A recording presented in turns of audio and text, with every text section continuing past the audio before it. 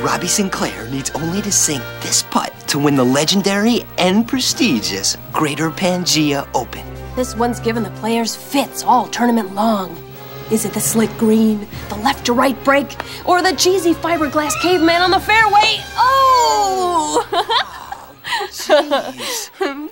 Yeah. Well, miniature golf's for kids anyway. Yeah. Hey, what do you say we go into the arcade and play that game where we whack the gophers on the head? I thought your dad said you had to be home by 6.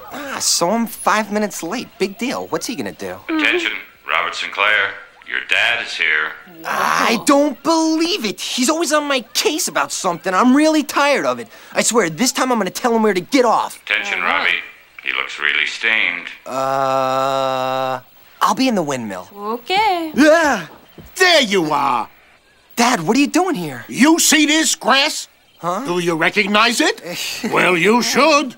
Because this is the grass I asked you to mow. I told you the lawnmower's broken. Scissors! Cut it with scissors! Ah, come on, don't be ridiculous. Jeez, you kids have it too easy. When I was your age, we didn't have lawnmowers. What? We didn't have scissors.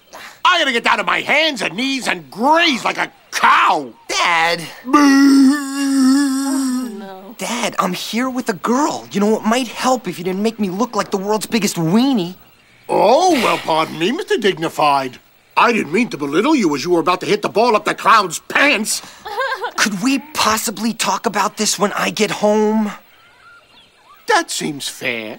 We're home. Now talk. All right, well, for one thing... I don't want to hear about it. What's going on here? Fight, fight, fight! There's not going to be any fight. Yes, there is! Round 1! He's always on my case. Every day it's the same thing. He comes home and says, Franny, give me a beer. And then he yells at me about something. No, not true. Sometimes I yell at you first. Ooh, good one! All he cares about is the stupid lawn. Yeah. Give me one good reason why it has to get cut today. Yeah, and make it a good one! Because I say so.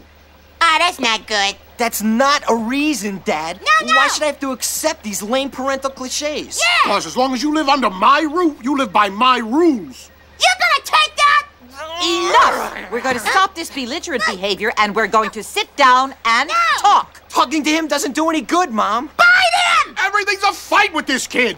All I ask is that you do everything I say, exactly how I say it, immediately and without question.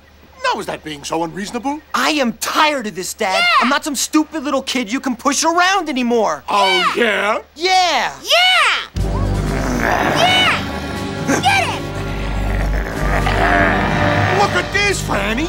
He's baring his teeth at me. Robert, that is your father. So? Come on. Show him and lose him, pal.